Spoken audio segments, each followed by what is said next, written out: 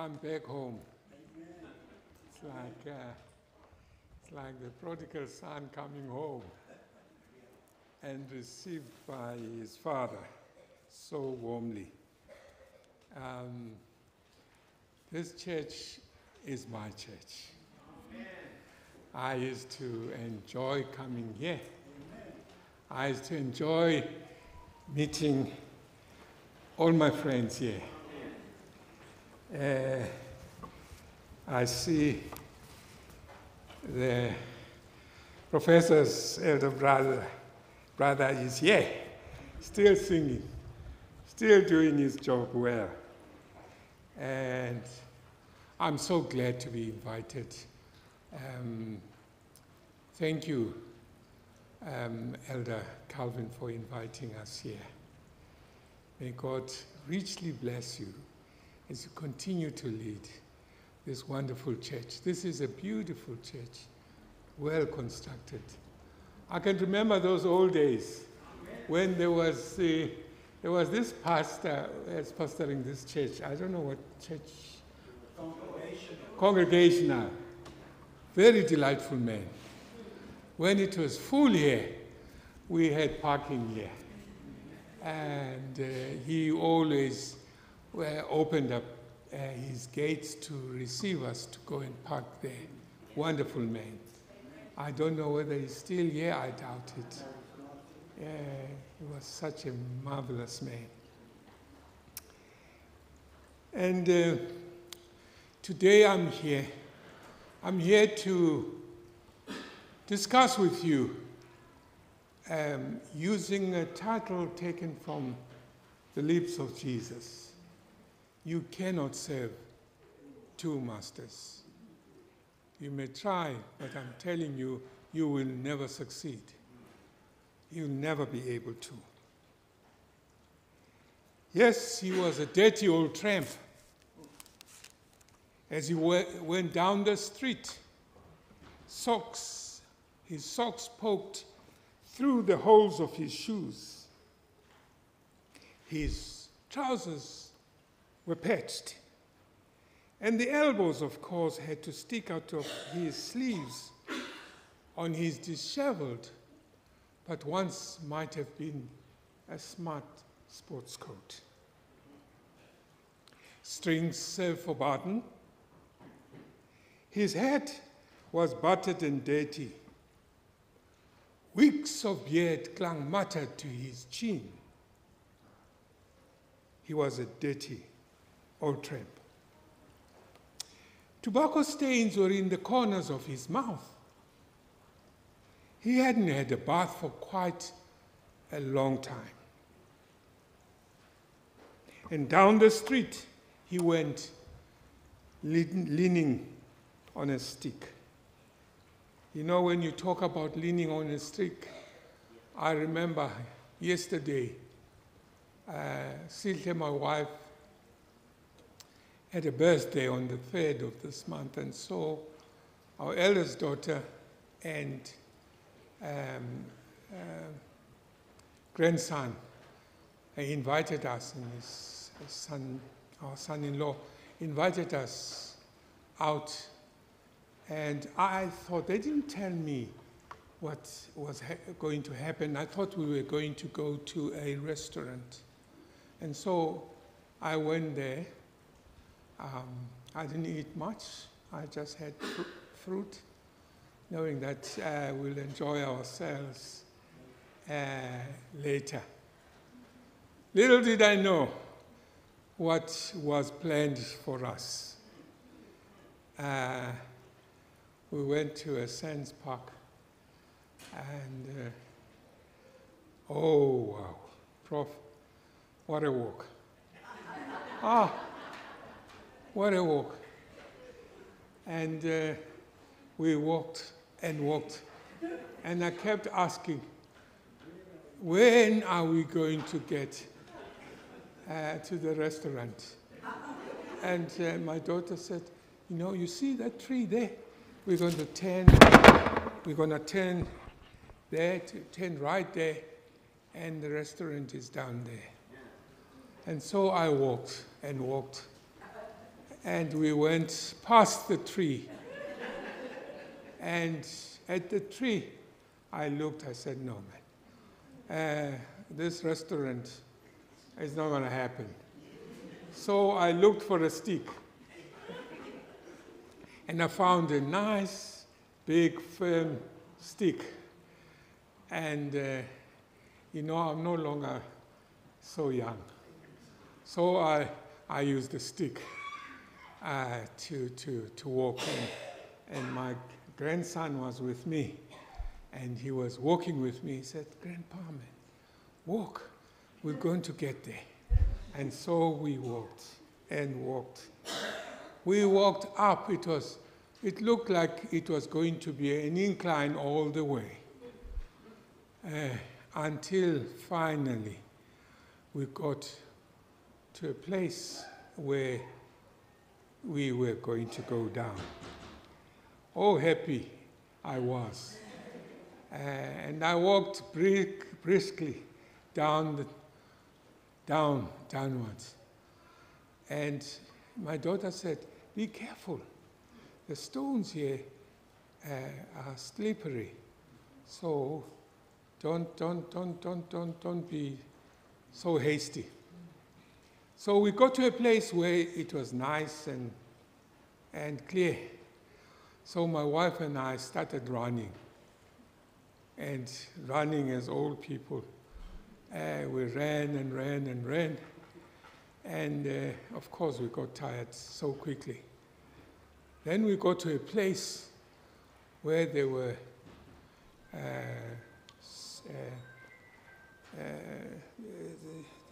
the place, I didn't notice that there were small stones.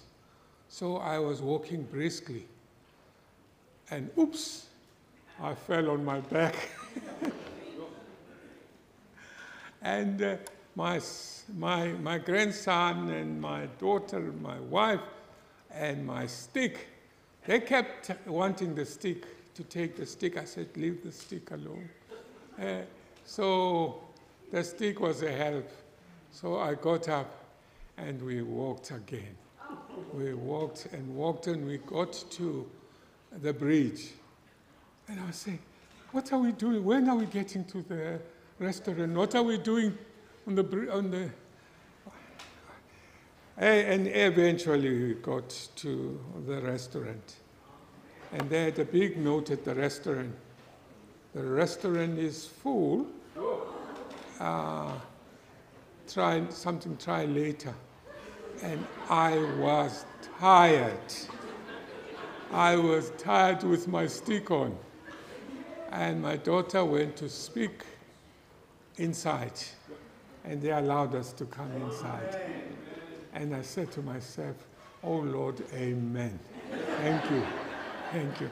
So we enjoyed the lunch I was looking forward to. And so this old tramp was leaning on his own stick, not on mine. I've kept that stick. I'm going to I cut it nicely because I think it's going to be good for me in the future. So as he walked on the stick, with his stick on, the small boys jeering and throwing stones at him, every decent citizen of the town bypassing this man on the other side of the road. He was a dirty old tramp. Chased by the dogs, despised by most. He was a dirty old tramp. Suddenly, a limousine pulled up, driven by the richest man in the city. And he stopped and he called out to this tramp. And he said to him, would you like a new set of clothes, a house that is your own, and perhaps a car that you can drive around in?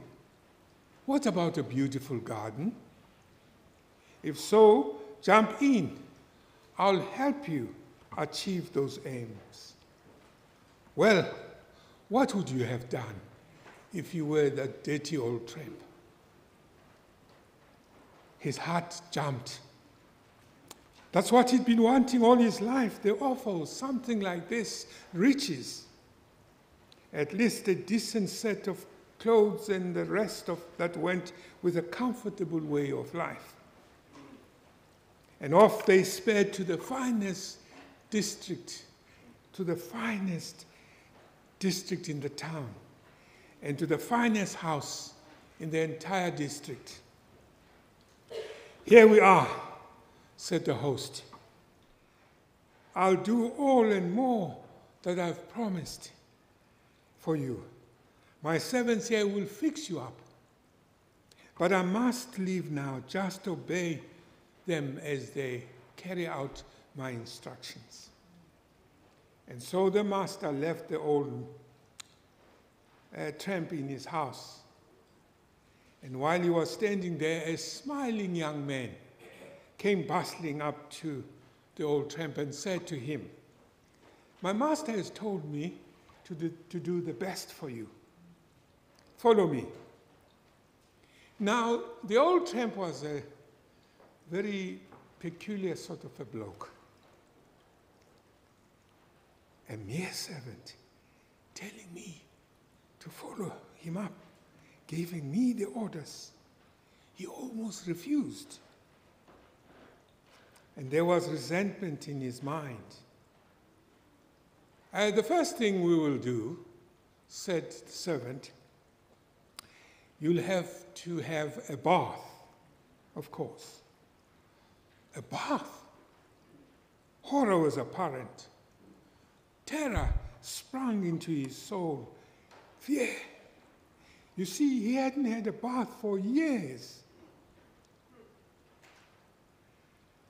"This will mean, of course," said the servant, "taking off your coat." "You mean I've got to take this coat off? I've worn it for years. That's absurd. I can't dispense with my beautiful coat." "That may well be so. But if you want the fine clothes that my master has promised, you'll have to get rid of your old coat." And so, muttering discontentedly, this dirty old tramp thought about it, and he decided to take off his precious coat. "Of course, your hat will have to come off." "My hat? My hat? This precious ornament. I've worn it for 7 years. It's kept the rain off during winter and kept the sun off in the summer. I can't dispense with my beautiful hat." The servant said, "Well, if you are going to want the new set of clothes you're going to need from my master, you're going to take off your shoes." The tramp, muttering was disgusted. "Oh no, I'm not taking my shoes off. Okay, they've got a few holes in them. But I know when each of them wore through. I've been with them for thousands of kilometers. I've worn these shoes."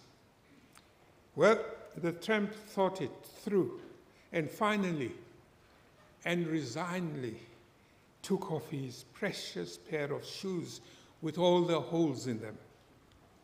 "Good," said the servant. "You might as well take off the rest of your rags, and then you can have a bath." "My rags? You mean my clothes, my precious, precious clothes, and you're calling them rags?"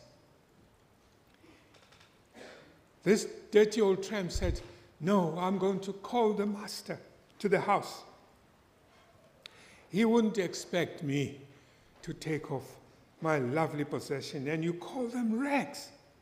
He'd give me the new clothes on top of my old ones. I want to see the master. The servant said firmly, I'm only obeying my instructions. The master said, if you want the new clothes, you're going to take the old ones off. If you refuse, well, I'm afraid there's nothing we can do. The opportunity may not come again. There was finality in the servant's voice. Well, you might say, what a silly old fellow. Fancy trying to hang on to his old clothes when he had the offer of new clothes. I know I would trade in my old clothes for new ones, wouldn't you? And yet sometimes we seem to hang on to our old ragged rags, our old rags of ideas, our old rags of ways and things we do to somebody who has offered us new sets of clothes, a new set of ideals, a new set of living. We seem to hang on to our old rags, just like the dirty old tramp. We want God on our terms and not on the terms that he has offered us. In other words, we are not prepared to believe what Jesus proposed. The old tramp obviously did not appreciate the value of the proposition made to him. He didn't appreciate the love and the concern that obviously the rich man had for that specimen of humanity. And he chose to throw it away and we say today, what a silly old fellow. You know, no man can serve two masters. No man can wear two sets of clothes at the same time. You might find some people who try, but they don't do it as a general rule. They don't do it successfully. I don't know whether you know and have heard the song sung by Bob Dylan. Now, I'm not a great devotee of the pop scene. There are songs that sound nice, but one suspects the psychology of the emphasis behind them. But it might interest you to know that Bob Dylan became a Christian. He was living with some girl, and she became a Christian and so moved out as good girls do. And she changed her life and lifestyle altogether. This so amazed Bob Dylan, so that he wanted to investigate for himself. Bob had been brought up as a Jew. His real name was Robert Zimmerman. And so the Holy Spirit must have spoken with Bob, because he also changed his ways. Of course, he continued to make records, and the one he produced had the following lyrics. You may be the ambassador of England, or you may be the ambassador of France. You may like to gamble, you may like to dance, you may be the heavyweight champion of the world, but you're going to have to serve somebody. You're going to have to serve somebody. It may be the devil or it may be the Lord, but you are going to have to serve somebody. And so he went through a whole load of various things. You may be a state trooper, or you may be a young Turk. You may be the head of some big TV network, Or you may be rich, or you may be poor. You may be blind, you may be lame, you may be living in another country under another name. But my friend, you are going to have to serve somebody. Yes, indeed, you are going to have to serve somebody. It may be the devil, or it may be the Lord, but you're going to have to serve somebody. The last track of this song is entitled, When He Returns. And as you all know, that's referring to the return of our Lord Jesus Christ. We can make up who we're going to serve. It may be the devil or it may be the Lord. Some people chose the devil. Others, like you and me, choose the Lord. The Bible says no man can serve two masters. For either he will hate the one and love the other. You cannot serve God and mammon. Having two masters is not like working two jobs. Jesus is the master and saves human beings from the bondage of sin. But remember, no slave can serve two masters. Jesus states that serving two masters is a simple impossibility. If you think you are successfully serving two masters, you are deceiving yourself. It can't be done. The ancient Israel struggled with idolatry. They thought they could worship the Lord God and Baal. God constantly reminded them that to worship Baal was to forsake the Lord. To be loyal to one is to despise the other. You cannot serve God and mammon. You can't serve your money. You let your money serve the Lord and it will serve you. You cannot serve God and mammon. Yes.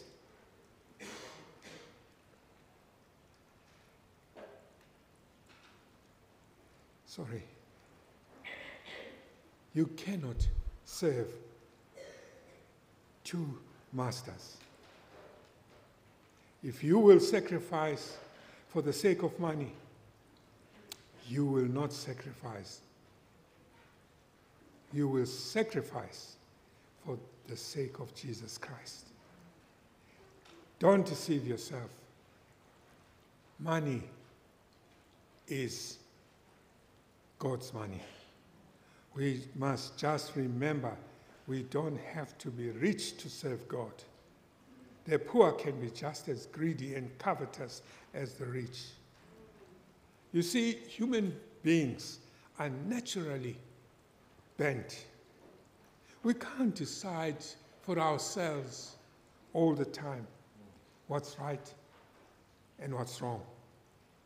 I had a story of John, a minister in Australia, who used to be in the rock scene, and he wrote an open letter to his friend. His friend's name was Mick. And he wrote to his friend Mick, and he said to him, from the outside looking in, youthhood is mainly physical. Body dominates the mental, physical, and spiritual. It must be felt by the five senses. Touch, taste, smell, see, and hear. It's the face of music and moods. Now, John knew this. He was a dynamic person who converted and took his dynamism to the gospel. And so he continued to write to Mick, and he said to him, heavy music is acid rock, rock music and rock, rhythm and blues are melted together. Mick, my friend, it's the stuff of the underground culture. I wrote much of it. The instruments are made of wood, linen, glue, and steel, and stacks of electricity. They are neutral. They are innocent until they are picked up. Then they become manipulated mediums of the mind, power, and mirrors of the player's mentality. I've experienced the weird feeling of the supernatural powers running through my fingers, down the string, swelling through the transistors, belting out. In the dingy atmosphere, the black-lit figures bent just as I wanted them to bend. Heavy electric vibrations running from my mind to theirs. I was in control, Mick, and they were out of it. They were like puppets, dazzled, distorted, and you stand on the platform with your electric medium, and your voice grates and groans as you turn them on. You must turn them on because you have to manipulate them because of your ego. Mick, ego is pride. Any musical performance is ego. Do I relate? Mick, do you hear me? Do the bells come on strong? Look, mate, I'm not proud of my history. And then he says, Jesus died deeper than the lowest depth, down to the very death. Yes, we cannot serve two masters. As Jesus pointed out, we end up hating one and loving the others. At times, one will be more important than the other. And anything is more important than God, then we put that thing above the Lord. My friends, God is a jealous God. And he does not share his glory with anyone. God says we belong to him. The Lord is jealous for his own good. Not for his own good, but he is jealous rather for our good. But this commandment I give to them, obey my voice. And I will be your God, and you shall be my people. Walk in all the way that I command you, that I may be with you. If you keep my commandments, you will abide in my love, just as I have kept my Father's commandments. Oh, my friends, I call on you to come to the Lord. I call on you to serve the Master. I call on you to bow down to the Lord. You will experience freedom you have never experienced before. You will have joy, happiness for the rest of your life. You cannot serve two masters. You either serve the Lord or you serve the devil. Amen.